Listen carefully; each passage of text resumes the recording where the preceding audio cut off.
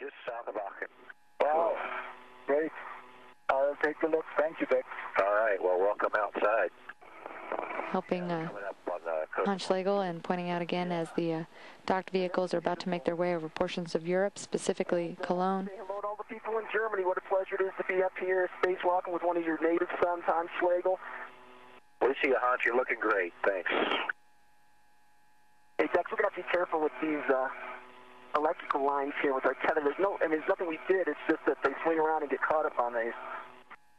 Thanks, Hans. And we see you just outside the window here. Great.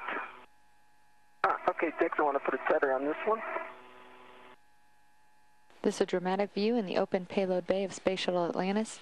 EV-1, Rex Walheim, just coming into view as he's making his way towards the orbiter. Coming up in just a minute.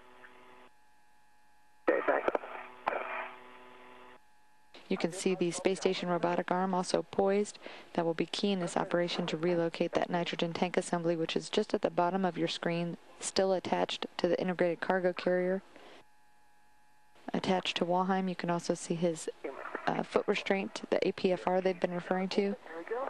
And that will be used to be attached to the robotic arm.